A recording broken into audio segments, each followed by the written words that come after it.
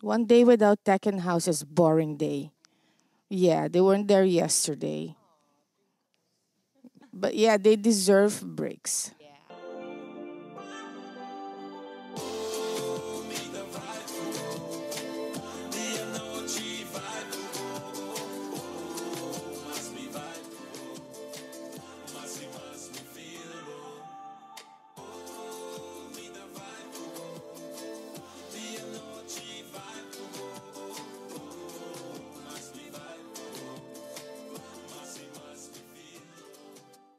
Hello, good day, good day. It's a beautiful Tuesday here from Oranje-stad Aruba, Cas de Cultura, Wonderland 2, with Art Vibes.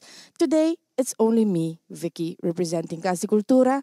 Our partner, Cream of Woo, couldn't make it today, but I have two beautiful guests, two ladies, Ana Maria Hernandez and Velvet Zoe Ramos. Good morning. Buen día. Bon dia. How are you guys doing?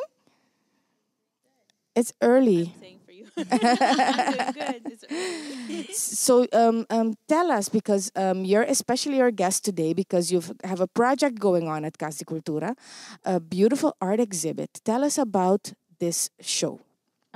Well, this show was curated by Ana Maria Hernandez, obviously, and she and I communicated about this. Actually, it was with Olga Gabriel, but then Ana came in and it was just a conversation about what I wanted to show because it's been 10 years since I started my career as an artist. Well, I do believe that we're always an artist, but officially, I guess. Yes, yes, yes. And so I have had a few works that I had shown in London. And coming back here, it's another audience, it's another feeling and another culture and so on. So I wanted to have the pieces speak to each other. The projects that I had in London, what does it mean here? Tell us about your London time. Well, I studied in London in Central St. Martin's. I did various courses, I guess, and then ultimately I got a BA in Fine Arts. And I did, and it was a wonderful experience.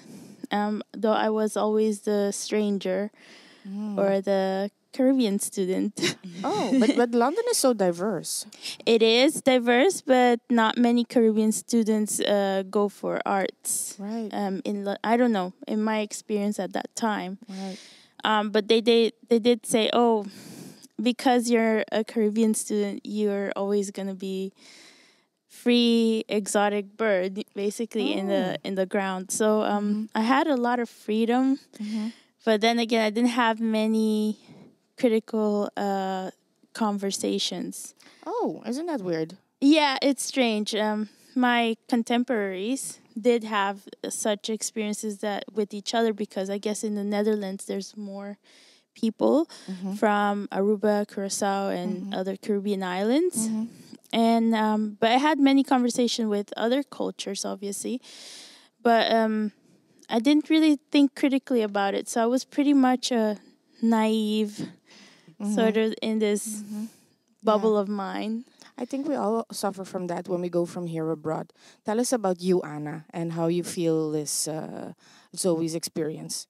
Definitely agree with the bubble. For me, it's maybe a step further because I was actually born in Colombia and I grew up here in Aruba. And I was already in a bubble of mixed cultures because I do feel like I am sometimes more Arubian than Colombian and sometimes more Colombian than Arubian. And then when you go to Holland, you are just an outsider, but not necessarily in a bad way. I did realize it depends on how light your skin is, and not necessarily in a very direct, let's say, racist gesture or something. But there is for example, my best friend, she's also from Colombia, also grew up here, so our Dutch, our English, it's the same level. And we did talk a lot about these differences of just how a bus driver treats you. So it's a confrontation on so many levels that is super necessary to have, and maybe as a personal experience only, and maybe Yeah. also as a something that you bring to the table in a group of people. Yeah. But yeah, about my background and my experience in the Netherlands. So I actually started studying medicine. Really? Yes, in Costa Rica. I did like a year and a half. It was really a nice time, but I felt very isolated in the sense of, I mean, I did party, I did have like a very active social life, but the content, it's so difficult to share the things you're discovering while you're studying. And I realized I was really closing off myself to the world outside because you have to be constantly in study mode. Right. I mean, with art history is the same thing, but you are linking what you're reading to real experiences, Right. and not hypothetical diseases or something like that. Right. But Yeah. but this is a huge extreme. Yeah. How come you chose after that to go for art? Well, it was also a very maybe naive start because I thought, okay, my whole life I thought I wanted to be a doctor, and then I was confronted with this and a lot of other, let's say, disillusionments of the study of medicine that just wasn't for me. And then I was like, okay, what do I want to study now? And since I was little, I was always very creative and very into the arts, but not in a very structured way, just very random. So I thought, okay, if I'm gonna study something and be in a school that I rather study something that I find interesting than just a profession that might give me a solid career. Because Right.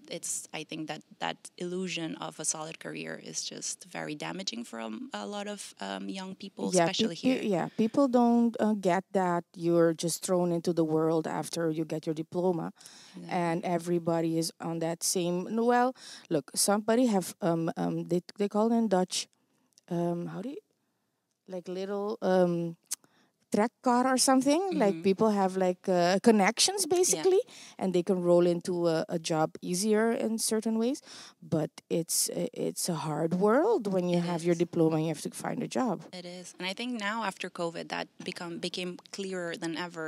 Things Mm-hmm. that people thought were safe Mm-hmm. streams of income, Right. or just that doesn't exist. Nothing is, let's say, guaranteed. Right. So I went to the Netherlands and I did my bachelor in art history in Nijmegen because my best friend was living there, so I Mm-hmm. wanted to live close to him. Mm-hmm. And then afterwards, I just went to Amsterdam and I did a master's in contemporary art.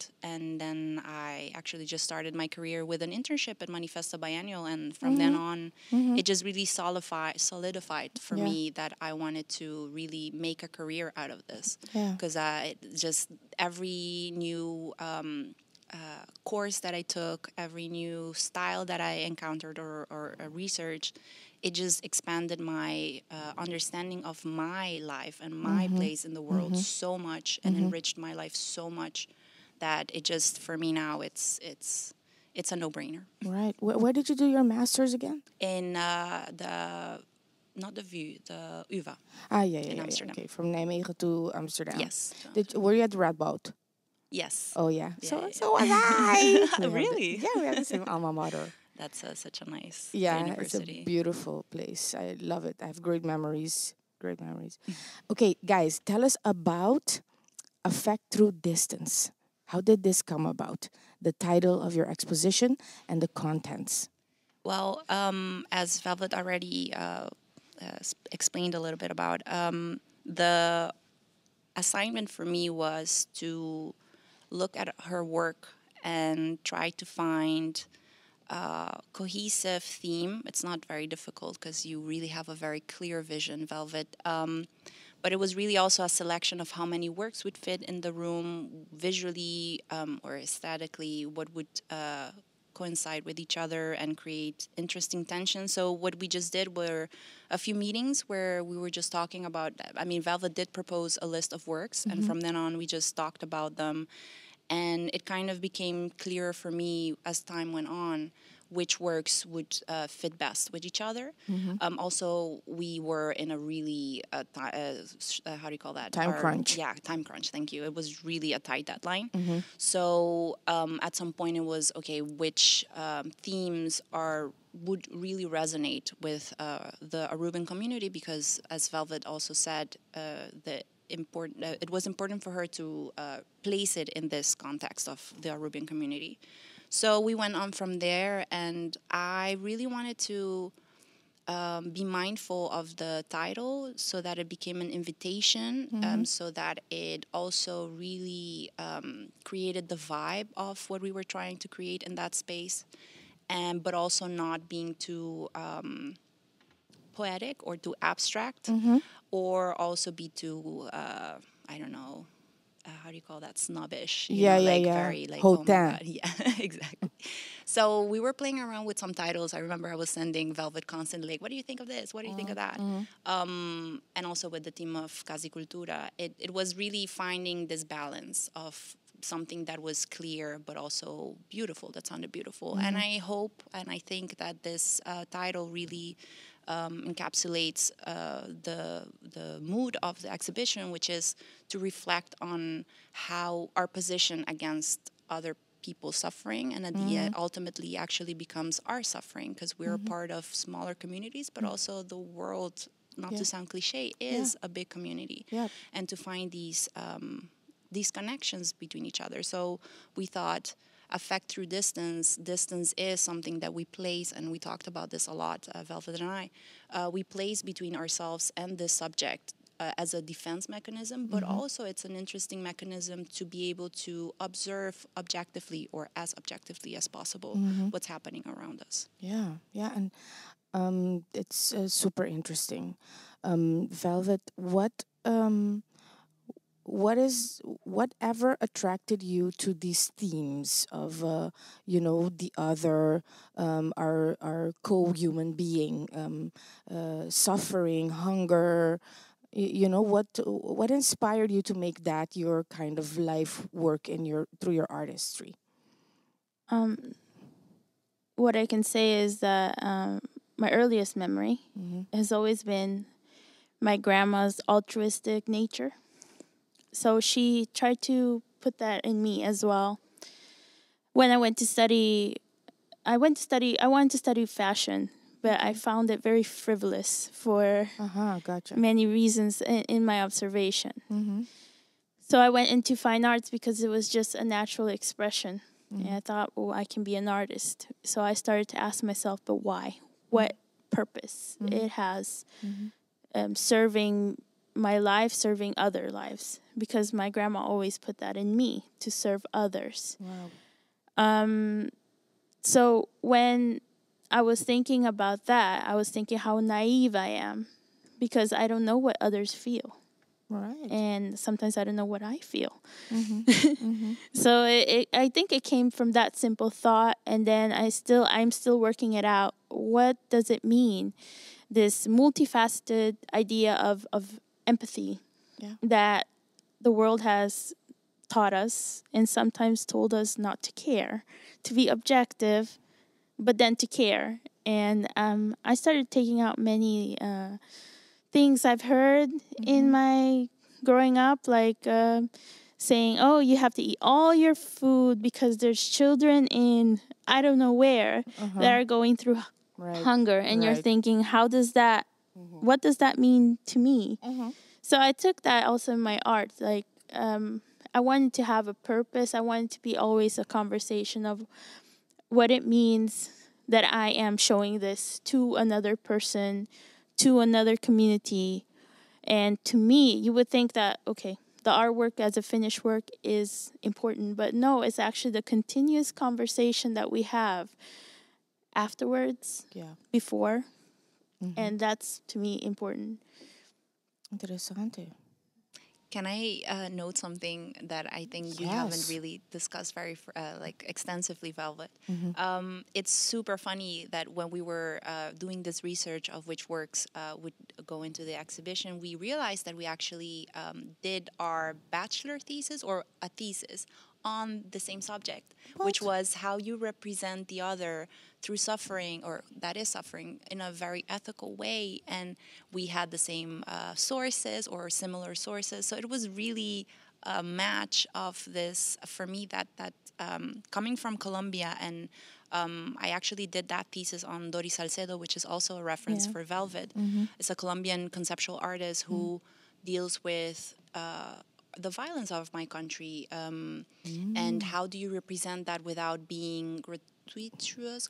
I always forget that word, but just being Or can you do you it as know, neutrally as possible in a yeah, but sense? not neutral in the not sense of not neutral. awakening emotions, but how does it become not this cheap, How we can oh, be this is respectful. respectful one, but secondly, it's very easy to generate an emotion with a very harsh Be image. Right. sensationalism. Right. that's the word, thank you. Sensationalism. Yeah. To yeah, be a yeah. show about Right, it. right, Exactly. right. And so this was something that I discovered very or I saw very clearly in Velvet's approach, and it was something that we were also very mindful of in this exhibition. What do we present, and how do we present these themes without it being like a sad show of, oh, come to the show and just feel sad about the things that are happening around the world, because Right. that does not Right. generate the discussion that Velvet was Right. talking about. Right, because always when we see in the news these awful images, many people react like, "Why do you have to show this?" So I guess that's where you're coming from, the both of you, that that is the cheapest indeed way to attract audience, and it's not so respectful for the person that's on that image, so to speak. Very, very interesting. And also not to ourselves, because then we're not really engaging with what we're Yeah, looking at. when we see a shocking image, many people think, "Oh, that's the lesson we should learn," but that's not really our psychology. We have to see the person, and then when we see the person, we see them as ourselves. There's a problematic in that as well, but at some point, you do feel some responsibility as you try to connect as ourselves, as others. We are the same. Yeah. There's a responsibility created there, and you can choose how to act. In my work, I do ask people, how do you act? How do you witness this? Do you stand by, like many of us have done in past histories of war, in past histories of even today? How much of us are at distance from the problem, and how can we solve it? Are we responsible to solve it? Do you want to be? So that's many questions I ask, and I put it forward for people to ask themselves. Yeah. And what I like about your approach, Velvet, is that it's not from the standpoint of like, oh, I know how to do it, this pretentious, like, let me tell you how to do it. It's just a very straightforward question, which I think you were just saying, it's so pressing, especially now with all these things that are happening. I mean, me, myself, when there is any disaster or any cause, like I sometimes share a lot on social media. And lately I've stopped, because it's not that I don't care. It's more like, is this becoming a performative act of myself to feel like I am doing something about it? Right. Because there's some things that are from a distance. Of course, you donate and you try. But is this act of just sharing this information, is it for me or is it for the cause? So I think it's something that is very pressing for us to ask ourselves, because then it becomes just an empty, gesture, which is what's happening with these images at Right. the beginning with the discovery of or the invention of photography, and how it got incorporated into how we receive news and information about the world. It at some point became this, just ridiculous show of how many gory pictures can I show in a minute. Right. We're gonna have a respectful little pause to say thank you to our sponsor, Subway, who pays for this podcast to be to go online. Tell us, is there any item of Subway that both of you prefer? Please say cookies. Please say cookies. Oh yeah, please. mine. I have to. I always go for the turkey sandwich. Okay. I just love it. Good. And the macadamia cookies are my now they have like a cheesecake. Yeah, yeah, The yeah. raspberry cheesecake, I Yeah, think. yeah, Oh yeah, my yeah. God. I heard, Yeah, I heard. that's a winner for me. You can always come with cookies. We have Kevin here. Is He's getting emotional over cookies. Don't oh, cry, I don't know. Kevin. I think he's laughing Don't cry. because you Any, said cookies, cookies, an- cookies. anything for Subway, man. Velvet, do you go I, to li- Subway? I do. I like the salads actually. I love them too. I like the options that you can put on the salad. Yeah, It feels so refreshing. yeah, And I do like the soups. I think yeah. they're a neat snack sometimes when you just want a soup. Yeah, yeah, yeah, yeah, yeah. Yeah. They're delicious. I my go-to is always a wrap, and lately I'm repeating the quinoa wrap. Oh, It's that's an Haven't tried so that one. good. It's amazing with all the toppings and the avocado, the oregano and pepper. It's amazing. Thank you, Subway. Look at their Facebook page for their weekly and daily specials. Eat fresh and have it your way. So, Vicky, I had a question actually for the ladies. Mhm. Are you guys sure you don't like share like a room or something, or like a secret room? Cause y'all have this chemistry when it Oh, comes to setting up. Cause us as the oh, techs wow. from Casi Cultura, when we Yeah. were helping setting up this expo, Mm-hmm. it was like they had this coherence. Like they it's like if one of them wasn't there and the other one was there was always something to do. Do you guys share like some kind of? It's like you guys share a brain or something. I don't know. That's a good compliment, I think. Yeah, Elton. wow. Wow. I think we did our best. I think it was, if I may say so, we were so focused on just creating a good show. And from my part, it's not just like, how do I position myself as a curator. It's more like, how can I do justice to Velvet's work and for it to really be not pretentious, because I think that's what our main goal in the arts, to really show that art is not pretentious. It's just Yeah. it can be pretentious as everything, as music, as everything. Yeah. So maybe that was it. We were really in a lot of communication, also because of the time crunch. So we were constantly communicating, and I think it was also really nice to have this organic discussion, because the layout of the exhibition changed a lot throughout the month, 1 month, which is very short Yeah. for it to change so much. But I think that's it, that we were just really focusing on that. I think that we were adapting as well, Mm-hmm. but we had a focus, as you said. I think there was a respect for each other and respect for the people that were helping us, you technicians. Exactly. It was awesome working with you Yeah. guys as well. Thank you so much, really. And it I was thought it was a headache. and trying as well not to make a fuss about everything. Things will work out. They will come Super. together at some point. Yeah, we are so happy to hear it. Yeah, I have to compliment all of you because the process went like, are they even here? you know, it went really smoothly and yeah. Well, I hope more like this to come. Anna. We have 4 expositions to go next year. The series is called AUA. Exhibits 21 22. AUA is the code for Aruba, so we thought of something like that being look, a big project in this local kind of context, but with an international kind of allure.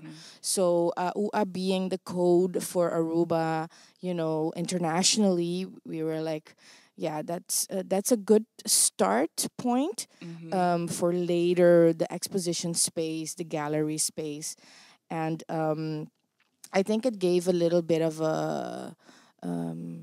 I don't know. It's kind of like a credible kind of a title, because we have the Mondrian funds to thank for. Also, we have Prince Bernhard funds to thank for, Departamento de Cultura, and of course our whole team that are gonna make all of these 5 expositions possible. So we're off to a terrific start. That's great to Yes, hear. yes. And now let all the tourists come and the locals, And the obviously. locals, yeah. This is I stand by what Ata says, that an Aruba that you love living in is an Aruba that people love to visit. Definitely. So what else? How did you guys experience the opening night, the soft opening night? I love that I had people that have taught me come, not only in the arts but also spiritually come, and I felt very proud to be able to show that. And also I thought, oh, how wonderful. I feel validated. I know that's not really supposed to be validation by other people, but I did feel validated as an artist here in Aruba. I say I've worked hard for this, Yes, Definitely. nice. and it means something, and it still means something. Now that I'm showing works that are almost 13 years old, Wow. Wow. and then people saying, "Oh wow, now I get it. Now I get why you're so keen on doing this thing, or why are you using this material." And also I met some new people that I love the feedback they had. It's always very good. Nice. Tell us about the walking installation that was Lupita. Oh yes, That was Lupita a brilliant Bernabel, move. an inspiration walking. She's been my teacher, my student. She's been a friend and a supporter. Throughout the years I've been back here in Aruba, I've admired her from far, and now she's my friend, and she understands what I want to say. I had her for my wearable art workshops I did at Ateliers 89, and she was a model for me, and she would just take on these works that I had and just make it alive. Wow. So I had a work called Intrinsic Implosions. It was a wearable art collection. And one of the pieces was actually worn by Natusha Cruz. And she was performing on the stage with a bunch of eggs. Shells, which is part of the and she was doing a performance, and she was wearing this piece, and I wanted to recreate that because I felt that was something to represent my relationship with my grandma. I still don't know what it is, but she understood it. Lupita, when she came in, she understood it, and she told me, "No, I want to wear the mother and child dress, which is a recent wearable art collection." And she wore it, and it was just fantastic. I said, "Okay, let's do the eggs, let's do the mud," and it's just like, yes, I love the process, and let's put this in my head. And we did this character of it was a conversation of our ancestors, my grandma's words, my feelings towards her, and she got a poet. I remember her name. Olga Buckley. Olga Buckley, who did an awesome reinterpretation of one of my reflections into a haiku. Oh, yeah, yeah, yeah. And I was like, oh, it was a collaboration. So Beautiful. it was a Beautiful. collaboration. For people in the backstage, they used our offices to dress Lupita. I do And appreciate. there was some wonderful mud in our office to be cleaned on Monday. But I love it. It's all about the process, and I support that. So That was nice. yeah. Nice Actually, souvenir. We should have taken some pictures of the muddy footsteps. Now Definitely. hearing all of this, I didn't know that all of these details were on Friday because Friday Yeah. night I didn't come back in. You'll see the pictures. Yeah, You'll see the you missed pictures. out. No, but talking about a wonderful collaboration, Lupita and Velvet, it was on the day of Yeah. the soft opening. Yeah. And Velvet just told me, "Okay, I'm not going to be available for the next few hours. So from this time on, I'm going to be in the room if there is anything." And I was like, "Okay."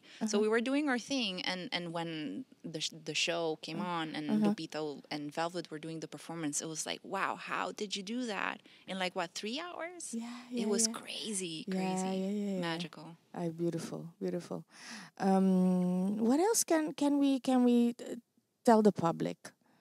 I wanted to actually jump on that point of feeling validated. I think that's I understand why you're a bit hesitant in saying it, but I mean, the context in Aruba is that there isn't really an understanding of these creative industries. It's a term that's being used now so often, but also Yes. very casually. Yeah.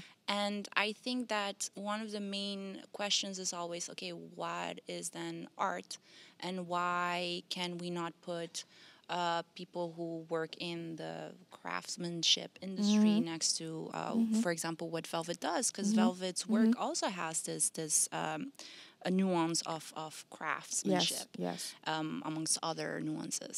And I think that it's very important to not to be a snob, but to really define these things.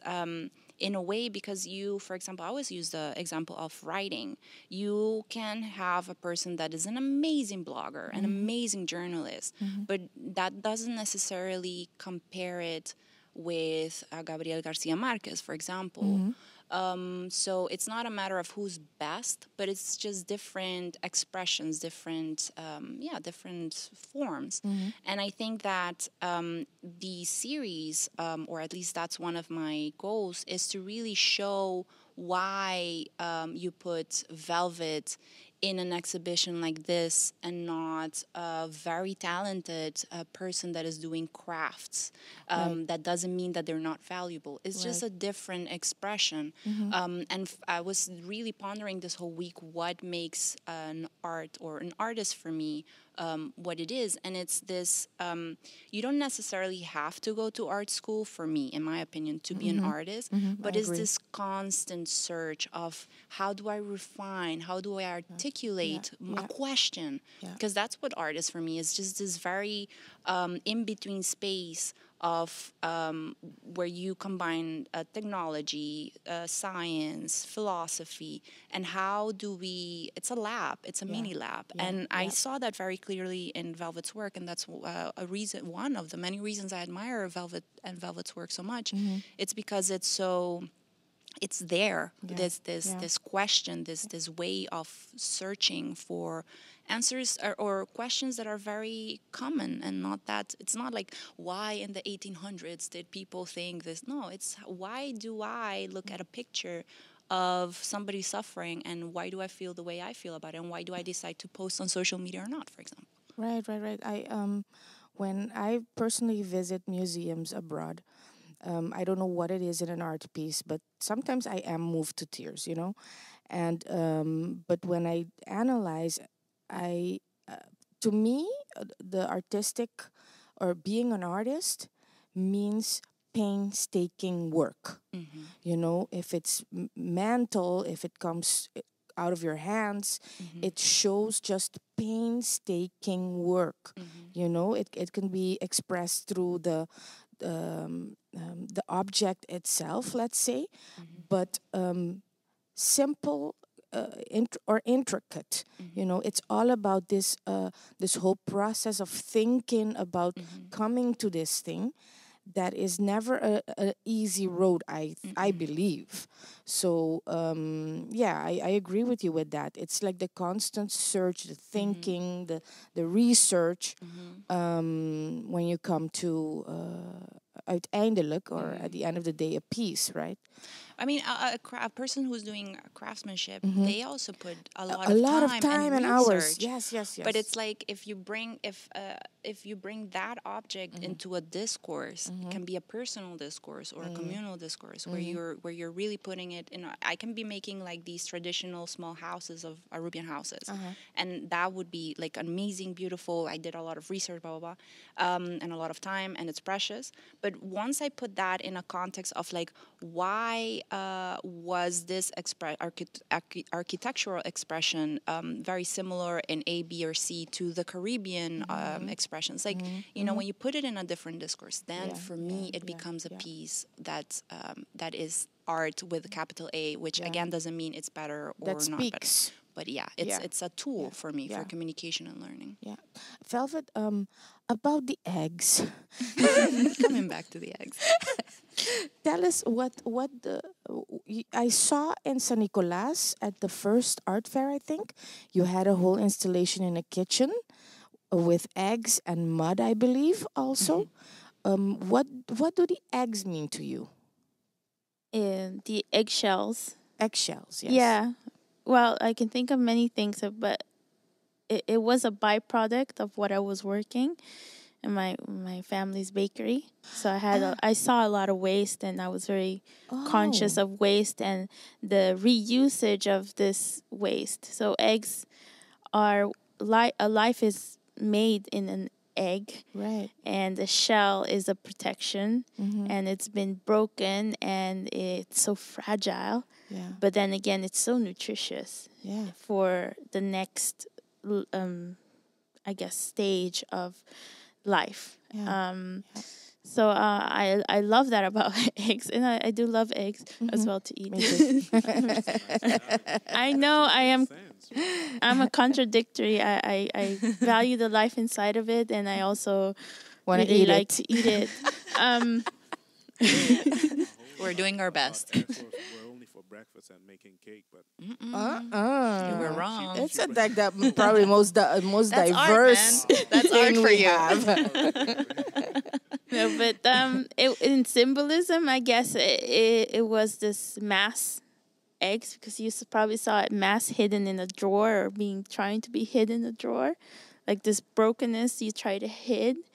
And the mud was frustration, but it also was like, the feeling of life under something, but being thrown on a wall. So that was a very quick installation, I can say. Yeah. Quick, Yeah. and that informed the rest of my work. Yeah, absolutely. It was a bit shocking to me because I think you had some mannequin also in the room. I had a bride. A bride. A bride. It was a bride. Yeah. No, interesting. I love that. Yeah. don't give away too much now. No. Don't give away too much. Let them come and see No, the that's expo. that's true. No, I am speechless because I just love this conversation and this process and the thoughts behind everything. Anna, what else? What? How can we close off this with a beautiful message, or tell us? Well, you were telling me about the question of favorite albums or songs. Yes, I like that idea This as is well. Cream's favorite question. So in honor Wait, of, let me do that. okay, So, go ahead. Anna, what is your favorite album or music or artist?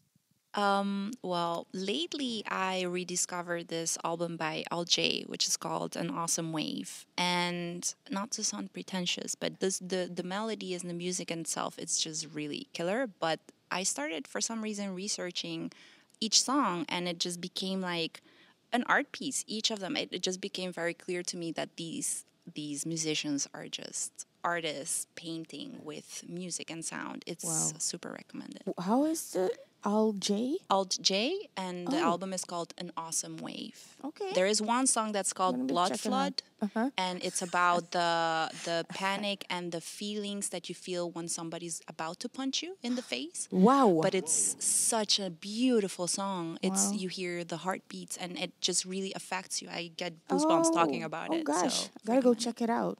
Okay. Oh wow, okay. Okay. And Zoe, Velvet. Well, I'm not a very musical person, Mm-hmm. and this surprises people. I don't listen to music often. It can be months. Oh wow. But I have songs that I like since I was 12 or something. Uh-huh. Skaterboard, Avril Lavigne, no? Not now. But I do like this artist called Rachel Yamagata. Her early album, which I still listen constantly and annoy my family with. Oh. And Brooke Fraser, with her album Flags, was an inspiration that I constantly listen to when doing The Feast. Mm-hmm. So you can actually see some of her lyrics written in some of the pieces. Oh. So I do like them. And then recently I just like the dramatics of Prince, Purple Rain. I don't know Oh why, yes, I know. but when I want to get this dramatic feeling in me, I just a into this. beautiful thing of Prince is the original "Nothing Compares to You." I really yeah. recommend that. Okay. Yeah, it's the first version that he sang. It's amazing. It's sweeping. Anyway, lately I'm into ABBA because ABBA released new songs after 40 years. wow. So the first night I had the pleasure to hear them, I cried and cried and cried and cried and cried. So that's just the power of music for Yeah, me. Yeah. it's so beautiful when it Yeah. really moves you. Yes, yes, yes, yes, yes. Okay, listen, we're gonna wrap it up. I'm so thankful for your presence today, Velvet and Anna. Thank you for the invitation. You're welcome, most welcome. We invite the public to come and watch Affect Through Distance, Afecta cu Distancia, the first in a series of 5 expositions called the AUA Exhibits 21-22, open till October 21st. And next year we'll have the next 4 exhibitions, and for sure Anna will be here with the artists talking about them as well. So this was today's Art Vibes. We're in September 2021 from Casa de Cultura Aruba Orionstadt. Thank you, Kevin, Elton, and Omar, our techs. Welcome. And see you at the next Art Vibes. Bye.